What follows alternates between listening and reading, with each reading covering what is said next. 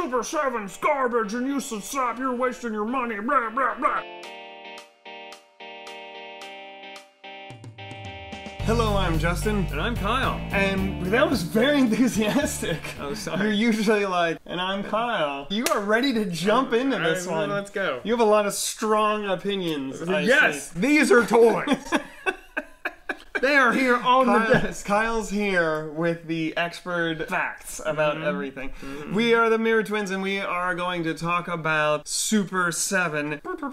Are they worth it? What do you think? We had another video where we talked about these cheaper retail available, like mainstream toys, like Hasbro stuff. They're kind of killing it. And Mattel, they're kind of killing it with their He-Man classics. G.I. Joe classified. The G.I. Joe classifieds, they're killing it with the retail stuff. We have these expensive, high-end, high-paint, adult collector-oriented. I would argue that the Mattel and Hasbro stuff are adult collector-oriented as well. They are. They're just not as expensive. We have Due to several reasons. Due to several reasons, which we'll touch on in this video a little bit. Go watch that other video if you want to hear kind of our opinions, and the link to that video is in the description. I kind of gave Super7 kind of negative view, I feel like, in that video, because for several reasons. They tend to be less posable. They tend to be a good bit more expensive. If our retail stuff is around what? Our Hasbro Mattel stuff off the 25. shelf? 25, sometimes 30, unless you're getting in the 2-packs and the like Right, the ones that come with regular animals. figures. Yeah, the regular figures. classified. Now, you said the Mattels were cheaper, or they're about the same? It's, I think they run roughly the same. And then you have things like NECA, we've termed craft action figure line. NECA tends to run in the $40 range, 40, 42, 43. And then you have Super7, which is what we have here, which are in the $50 range and higher, about $10 more than NECA. We're getting to $15 more per figure. That's double. For those of you keeping track at home, that's twice what you would pay for a Hasbro or Mattel product. Is it worth it? Is it what you want? I will acknowledge they look great. If you like Super7, there's nothing wrong with that. I'm not here to change your mind. I'm not here to like, Super7's garbage and useless slap, you're wasting your money, blah, blah, blah. I imagine how those people talk. I'm here to offer our opinion, my opinion, as someone who has purchased Super7 and kind of had to take a step back. Have always wanted really good Thundercats. Bandai started them for a little while. Mattel had the Thundercats Classics, I think is what they were called, and then Super7 took them over. But I've always wanted really good Thundercats, and the only way to get them now is through Super7. And I'm not super happy with what I'm getting, especially at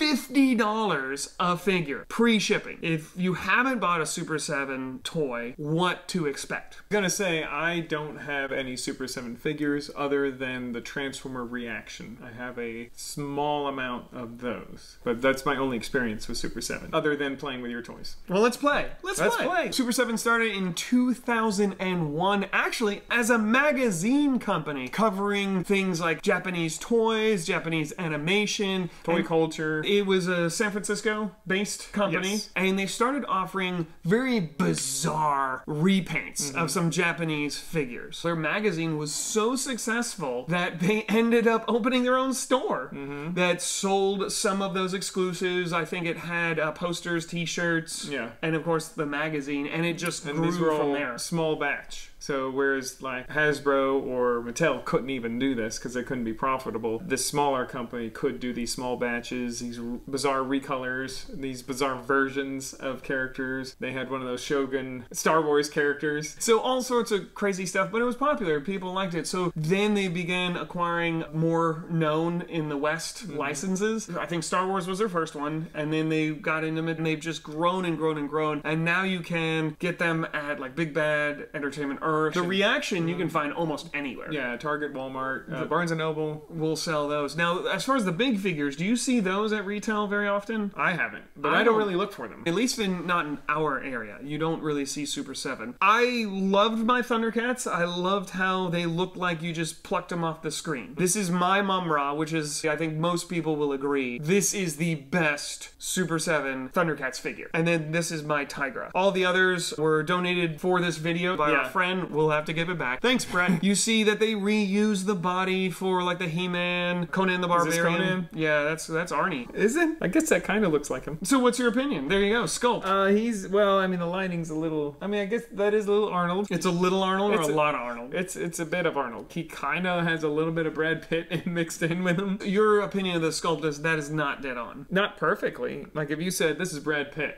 Is it though? This is Brad Pitt and Arnold Schwarzenegger's child. Yeah, there you go. How did that work? I want to touch his muscles. Yeah. But then look at the face on that. Didn't that look like it came off the screen? That looks, oh man, that looks perfect. And he's got the little half smile. He looks like he's about to give me a moral. Yeah. So maybe they need a little work on their sculpting for real people, but when it comes to cartoon characters, they are dead on. And I think that's what the draw is for Super 7. They look like they just walked off the screen. And the paint apps are amazing. You have very little bleed over. There's a little spot on my Mum-Ra right there. The paint doesn't seem to scratch off very easily. Even the gold on Mum-Ra. Yeah, he's the cloth cape, the soft goods. This is pretty nice. He is deluxe. Now, he obviously was a lot more than $50. Yeah, this is not a soft bed. That is definitely a soft good. Oh my god, that was horrible. And they all come with a ton of accessories, different heads, hands, things that aren't even that significant to the character or the show. Now, check out Robin Hood. He looks like he just walked off the screen. Oh yeah, that's really good. Look at that face. He's got that kind of excited, I'm in a Disney movie.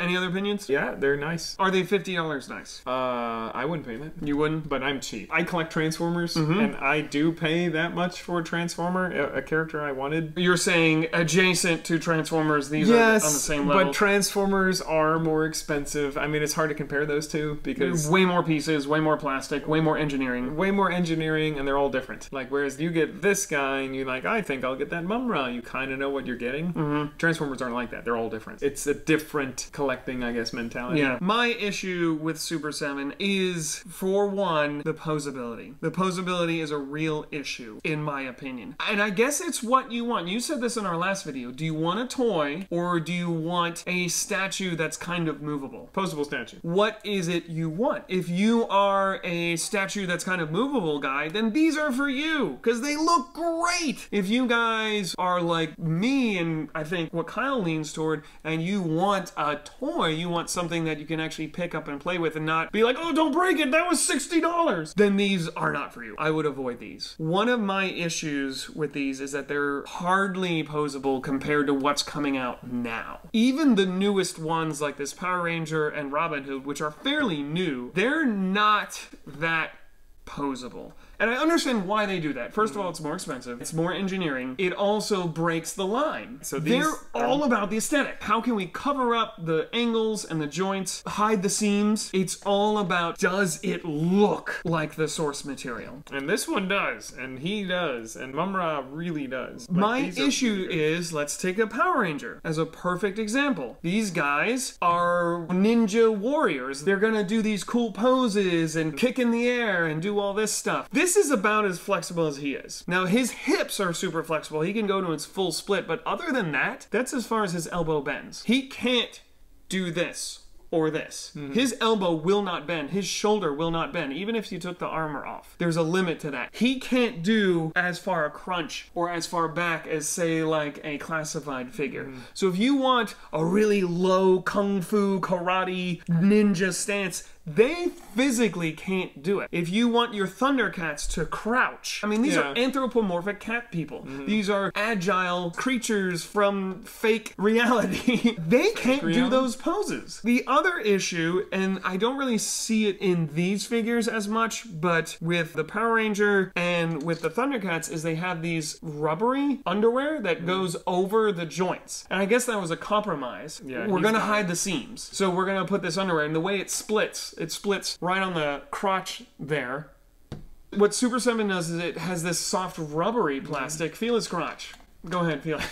What I'm afraid of is if I do put him in a pose, see how that's bending the rubber? If I have him like that for a couple of weeks, couple of months, is it gonna stay like that? Is it gonna lift up that rubber? Will it go back and look pristine again? I don't know. And is that worth, well, we gotta keep the silhouette. We gotta keep the lines. Let's cover up these joints and make it look better at the cost of flexibility or even the longevity of the toy. What is your opinion? Well, that goes back to, what do you want? Do you want a toy? Are you going to be moving this a lot? Or do you want a posable statue? Are you going to pose them once all together, the whole team's there, put it behind glass, never touch it again? What if you want to pose it for a few months and then go back? Oh, I'll move them again. Oh, that pose they were in for months permanently ruined his rubber underwear. Now it's always going to flip up on that side. It depends on the material. I mean, sometimes hair dry it or just leave it. For my Ghostbuster that we did the video on, I had it in the position of firing the stream. Well, it actually bent.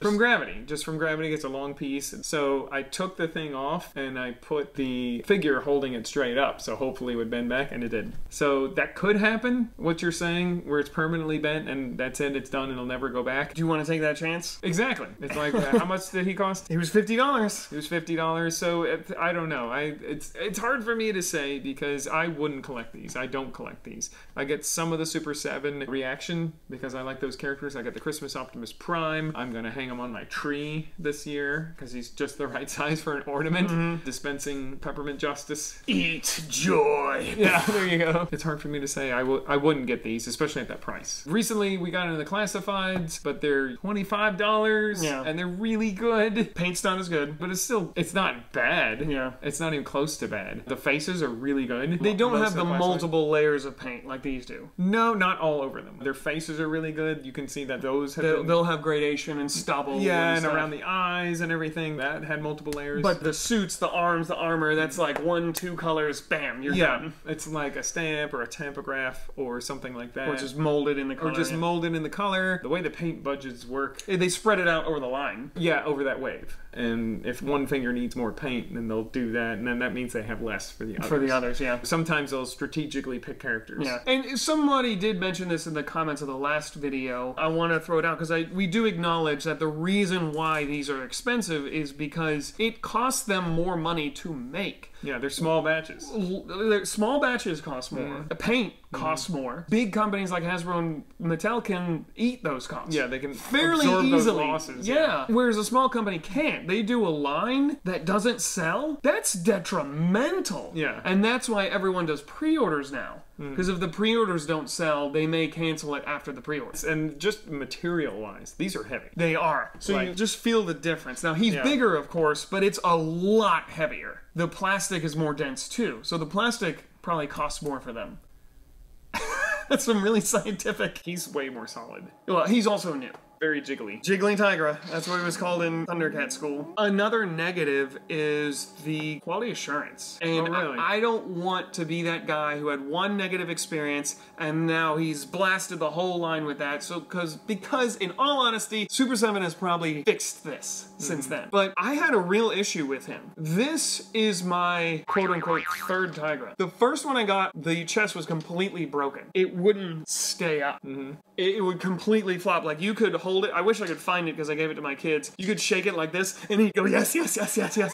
It was no friction. There was something broken. And unlike some of the joints where you can take off if you're really careful, you can't do anything to the chest. I looked it up. There's no way to bust it apart without completely destroying it. I'm going to forgive it on a $20 figure. I'm not going to forgive it on a $25 figure. I'm not going to forgive that on a $50 figure. These should be darn near perfect. For $50. For $50, they should. There's a little paint thing we mentioned earlier on Mumra, a tiny little thing on Mumra, which I don't think Mumra's outfit should be perfect anyway, because he's a mummy. Plus, it's the back. First one I got was floppy. Completely unusable. I emailed them, Big Bad Toy Store, said we don't do returns. Here's another one. The second Tigra they sent me had 2 left forearms. Oh, boo. So I took the correct forearm off and put it on the new toy. And God, that's nerve-wracking. If you've never taken a figure apart, I'm sure people who do it all the time are like, oh, it's nothing, it's easy. No, if you've never done it, it's nerve-wracking. Scary. You either boil it or you do it with a hairdryer and you squeeze and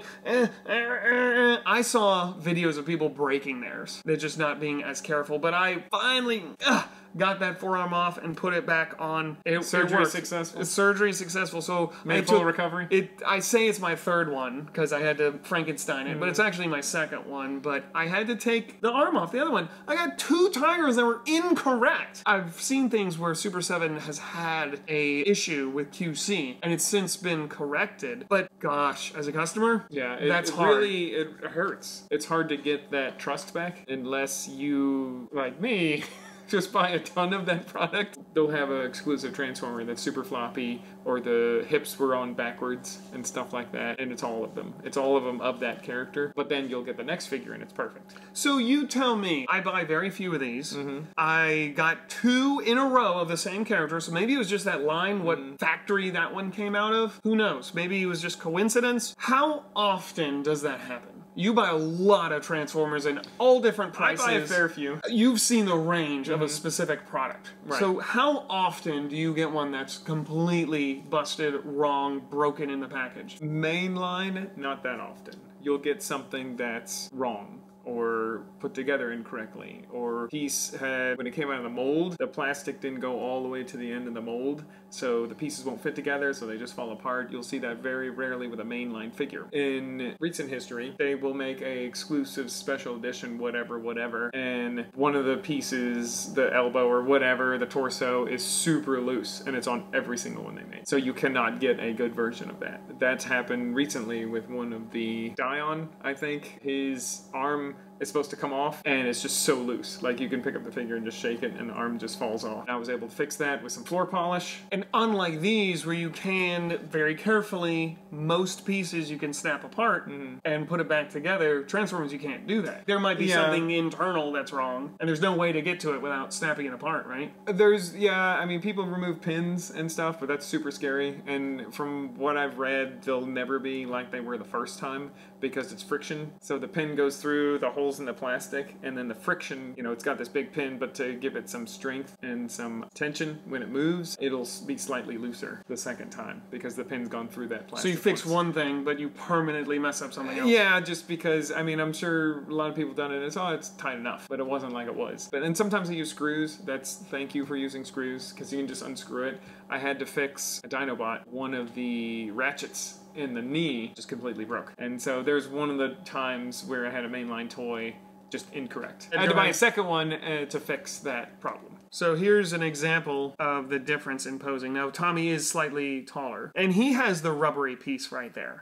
But there it makes sense, because it's a big coat, and it's a big overlay. Whereas they're just using it to cover up the hip joints, because they want to keep that silhouette. I understand why they're doing it. To me, it's not worth it. It's not worth the potential of messing it up. It's also what you want. You want a toy. You want something you play with, you want something you can pose. Are you saying these things are a snow job? No, I wouldn't say that. I'd say these are not for you. They're not making these for my type of collecting. For your type of collecting. So the moral, I guess, is just know what you're getting into. Know what you're getting into. You said the quality assurance is probably better. Have you got? I'm assuming they fixed that. Or maybe it's like CoverGirl. Talking about G.I. Joe Classifieds. The CoverGirl arm kept falling off. I saw a bunch of people talking about arm on mine was really loose. So it might have been just that factory that it came out of. Or that line. And then they fixed it, and it's never going to happen again. You may not ever find a CoverGirl that's right, because once it left that factory, then she's done. Or maybe they fixed it halfway through. And maybe that's what happened to Tigra. It was just that one guy on the line. Before these came out, I thought these were okay. I didn't have a complaint. And then once these came out, it kind of changed my whole perspective on action figure collecting. But it goes back to what you said. It's what you want. Compare that to like NECA, these things, this huge gargoyle. Okay, it's not as big as Mumra, but he's big. He's $40, $38, I think, for just the basic original Goliath. He's more flexible than Tommy. He has the double joints. My issue with him is that he only has the one joint in the neck and not a second one here. Again, probably to keep the aesthetic. But because all the gargoyles have long hair, they're always stuck in this very aggressive... They're always bucking up on people, no matter what. But again, feel how heavy that is. Oh yeah, he's heavy. He's heavier than Mumra. The other issue is if you want that IP, Right. there's only a few people making it, Yep. unless it's Ninja Turtles. Yeah, unless it's Ninja Turtles, because everybody makes Ninja Everyone's making Ninja Turtles. The moral of the story is buyer beware. Know what you're getting. Do you want a movable statue, or do you want something that you're going to play with, move around? If you scratch something, are you going to freak out? Not that I want to scratch even these, but it's like, oh, it's $25, I'll buy another one, I'll switch it out. There's $50, I gotta buy another $50 one, and oh geez, they just sold out of them, so now I gotta find off the market. It's like, oh. The other thing is, these are so good. These classifieds are just awesome. Like, look at it. Look, he can be He's a prancy ballerina. Yeah, prancing through a winter day. Super 7 are awesome, but just know what you're getting. Know what you're in for. They're expensive. They look great. They do not move well. Because this video is sponsored by Super 7. I wish. Change our mind, Super Yeah. 7. Send us some free stuff. Change our mind. Change his mind. Thank Hasbro send me stuff. So thank you so much for watching. Hope you found this video helpful. Just things to think about. Thank you so much. If you would do us a favor, if you made it this far, give that little subscribe button a little tickle, a little poke. Ring the bell if you want to, if you feel we've earned your subscription. Also, we have our own YouTube store. You basically pick a design and put it on anything. Yeah, perch that merch. There's a link in the description, and also if you go to our YouTube page, you can click on store. Do it! Yeah, now, get out of here, you crazy kids. And buy some action figures. Yeah, any ones you want. Don't let us sway you. No. Yeah, let us sway you. A little bit. Two in the can. But you are and